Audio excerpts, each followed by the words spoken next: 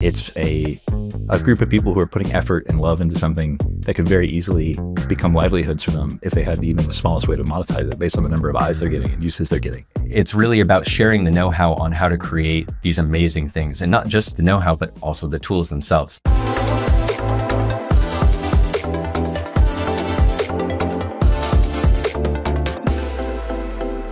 My name is Maxfield Hulker. I am a COO at Civitai and co-founder. So I'm Justin Maier. I'm the CEO and co-founder of Civitai as well. And CPO and CTO. And lots of things. The joys of a startup, I suppose. Max introduced me to Midjourney in August of 2022, and I fell in love. It was like, hey, it'd be cool to build something where people could use these custom models. People were posting them to Reddit and Discord, and they just kind of vanish after that because they're such ephemeral platforms. And so it seemed like there was a need for this place where people could share these things that they were making, these tools.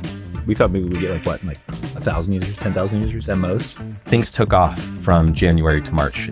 By March, we hit 1 million users. There was a bunch of people exploring the tech in different pockets around the internet. There was a bunch of disparate Discord communities and people on Reddit.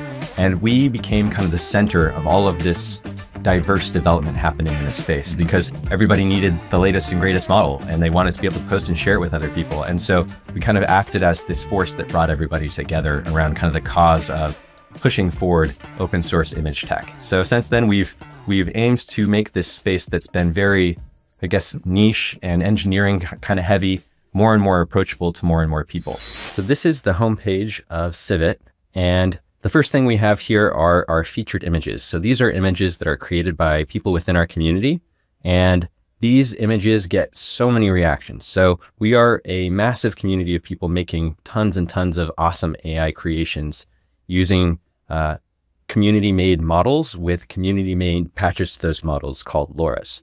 So for each of these images, we have all kinds of interesting details here too about how to actually make this thing.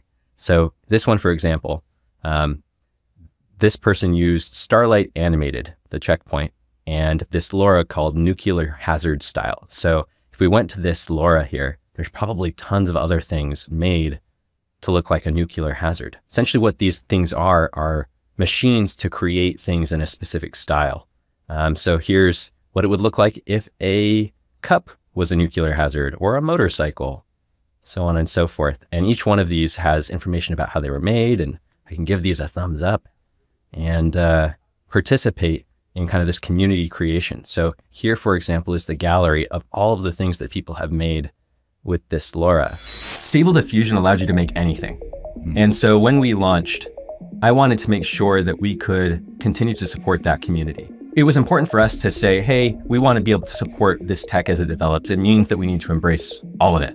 And that's not easy. It's been incredibly difficult to set up policies that allow kind of the creation of all things in a way that's not going to hurt people, and to also do it in a way that makes it so that people still have the level of control that they need to prevent the creation of content that can't be there. So previously, we had to basically audit prompts and try and catch things, and it was a constant cat and mouse game. Yeah. But with the introduction of the SPM, now we're able to actually prevent certain concepts from coming out of the model. One of the things that drew me to AI art in the first place was the fact that it doesn't have any of the same human preconceptions of what should be in an image and how an image should be composed and what it should look like. And that's how you end up with these really beautiful things that, you know, are halfway between ethereal and grotesque, and these like blending of form and function and monster. And that's like, this is absolutely crazy. And then you then add a year of people getting used to those images and training different things on top of that, and then it becomes its own style that bleeds into everything else. And so the stuff that I've seen on our site, I can confidently say I've never seen anywhere else on the internet. It is completely unique. One way that I've heard a creator describe it is they were in the shower and they're like, oh, well, you know, what would it look like if the whole world was made out of beer? Or what if it was made out of bones or coffee? Or, you know, they're sitting there eating their breakfast pastry. What if they were made out of pastries? They'll generate some of those images with AI, and then they'll take those images and then put them into this thing called our trainer. So we make it really easy for people to take some training data. So they'll take some images that they generate with AI, and to make sure that anybody can create those things and kind of really capture the essence of that. So here's, for example, a bunch of AI generated images of what if the world was grilled chicken, right? So they took this grilled chicken images and then they throw it into our trainer here. And then from here, select a style. We'll call this our grilled chicken LoRa here. Boop.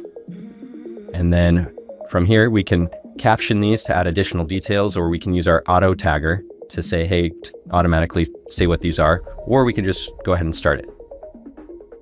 And then from here, it's going to ask you for additional details. We give people the ability to either train on a few specific models, so a model focused on anime, or a model focused on being semi-realistic, or they can select their own custom model to train on top of. And this is the entire library that's available on the site. From the very beginning, we were very clear on that we want to build things the community wanted. So we did a lot of polls. We still do a lot of polls. We do a lot of like community outreach and engagement, being like, what do you want? What do you need? How are you using the platform right now so that we can better make it optimized for your use cases? And then while we're implementing those things, we're also then thinking of, okay, well, what's going to be like the next step beyond that? Like, what are going to be more intricate ways that people are going to want to use this in the future? So that we kind of build an iterative form of being like, okay, we're making these things that people want now because they're demanding it now for how they're currently using the platform, while working on tools for how we think they're going to be using it in the future. I'd like to think of us, for example, as the home of the open source artist. And it's kind of like a new term. I mean, there's open source development, open source code, but it's really about sharing the know-how on how to create these amazing things, and not just the know-how, but also the tools themselves. Look, this is almost like a whole new creator economy that come out of this, because it's a group of people who are putting effort and love into something that could very easily become livelihoods for them if they had even the smallest way to monetize it based on the number of eyes they're getting, uses they're getting. Like, let's figure out how we can keep the creators monetized while maintaining the open source ethos of, making sure it can still be available and accessible to everybody.